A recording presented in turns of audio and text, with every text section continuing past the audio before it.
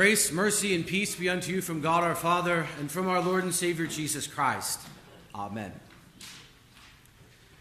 By my estimation, I have done 172 funerals here at Redeemer. It's 172 caskets, 172 services, 172 families in mourning. It's enough to fill a small cemetery just by myself, and I'm just one pastor. 172 people would be a rather good number if it were weekend church attendance here at our little congregation. But instead, it's hard to imagine having an empty church with 3 services in a row, a whole congregation of people that's missing from life in this world.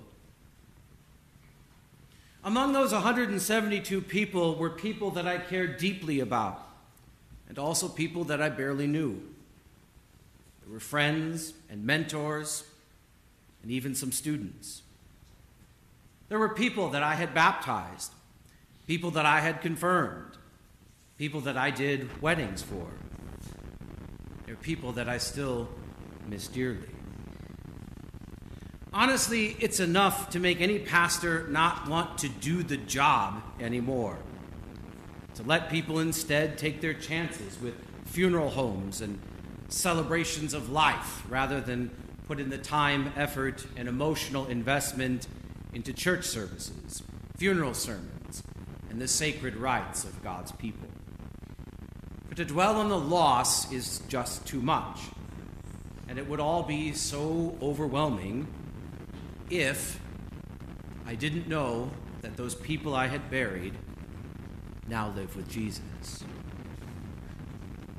If you've lost a loved one, if their name is on our list today or on our list in years past, you know exactly how that feels.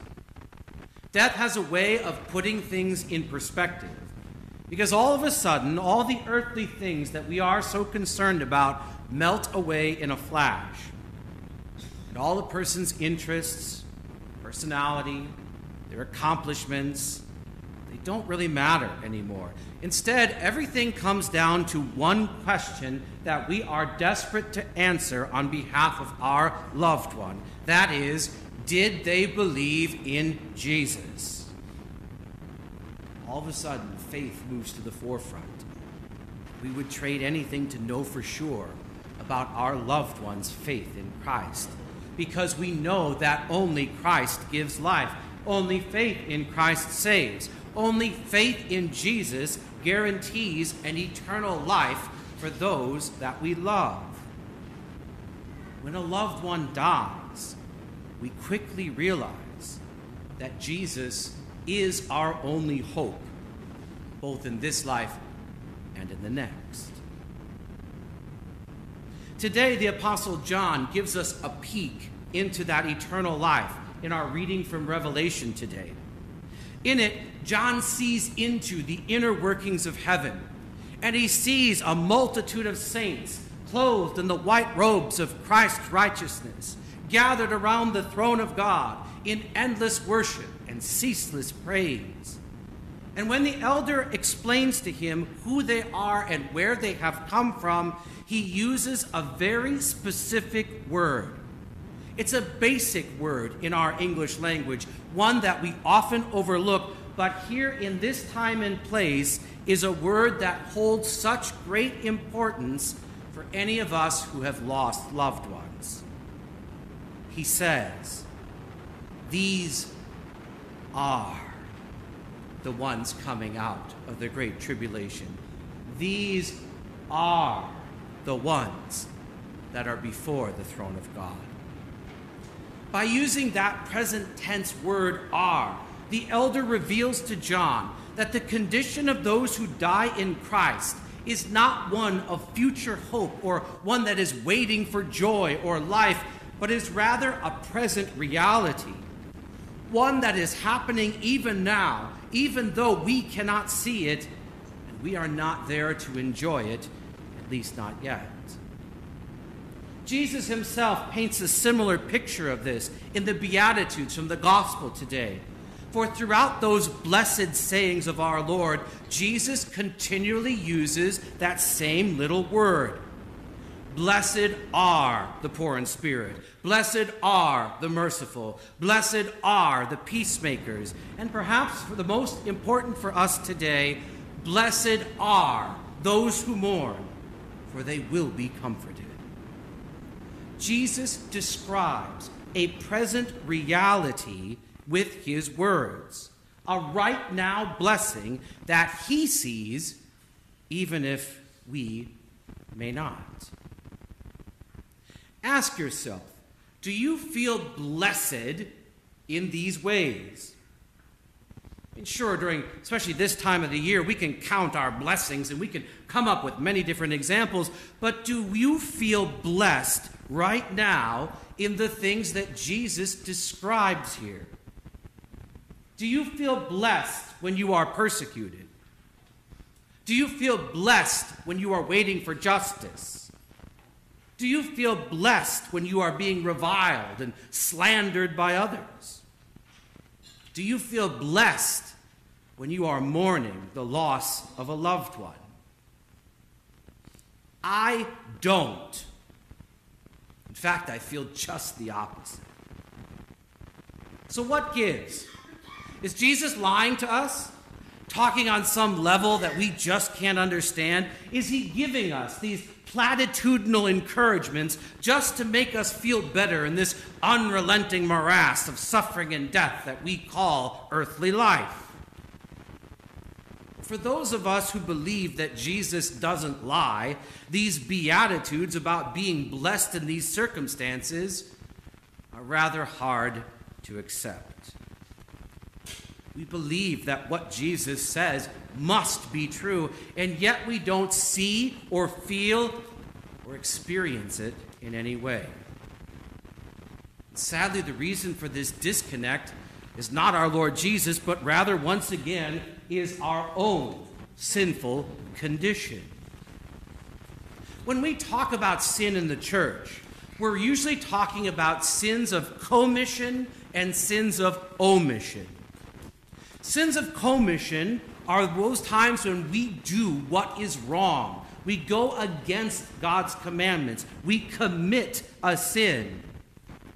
A sin of omission is where we fail to do what is right, specifically towards our neighbor. Those two kinds of sins are usually what we mean when we talk about sin in the church.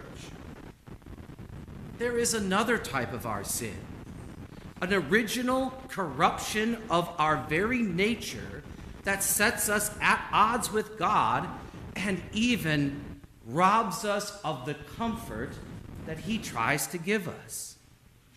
That original sin is the nature by which we are sinful and unclean, and we have it from the very moment we are conceived, and it separates us from God from the very beginning and does not allow us to be close to him, abide by his will, or even love him with our whole heart.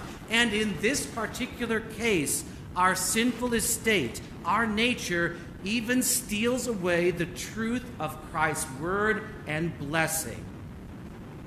We don't see, feel, or experience that which Christ says is absolutely true because we cannot see the reality that Christ sees. Our sinful nature prevents it.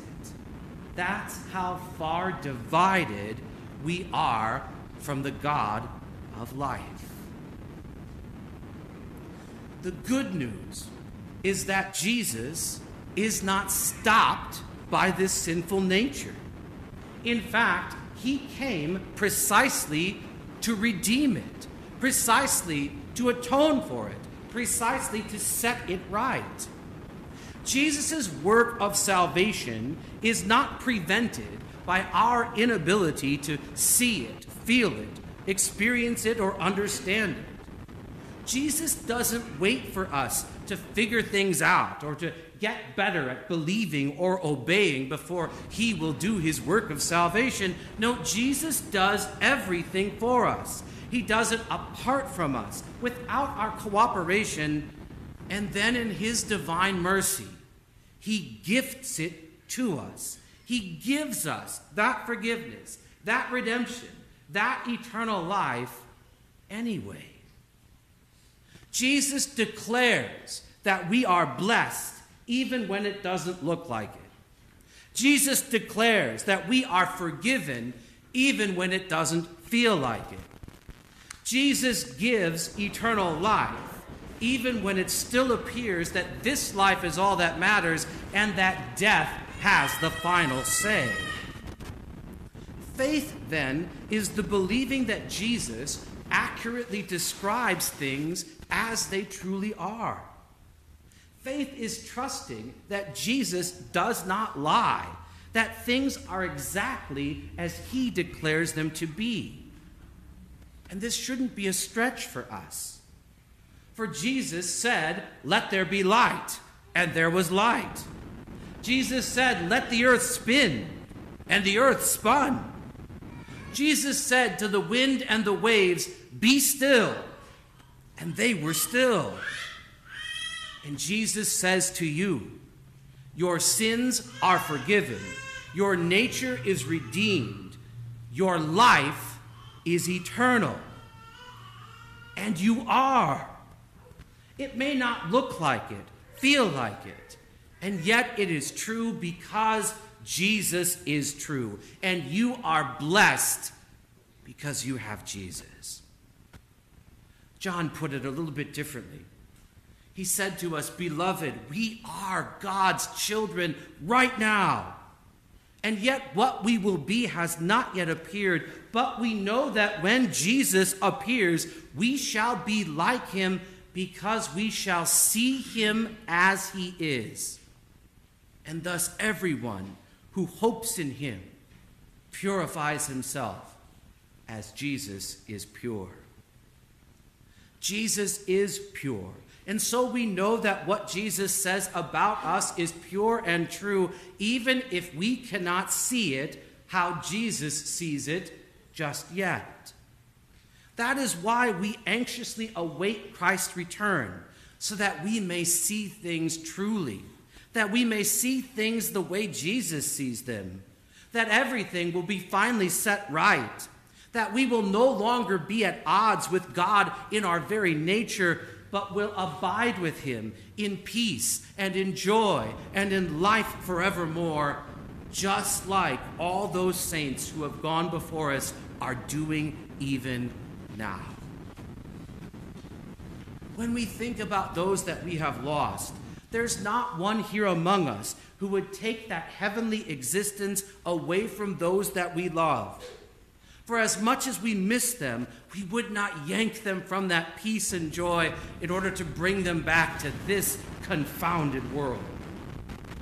Instead, we rejoice in the truth of God's word, that they are before the throne of God, that they are done with trial and tribulation, that they are redeemed and washed by the blood of the Lamb.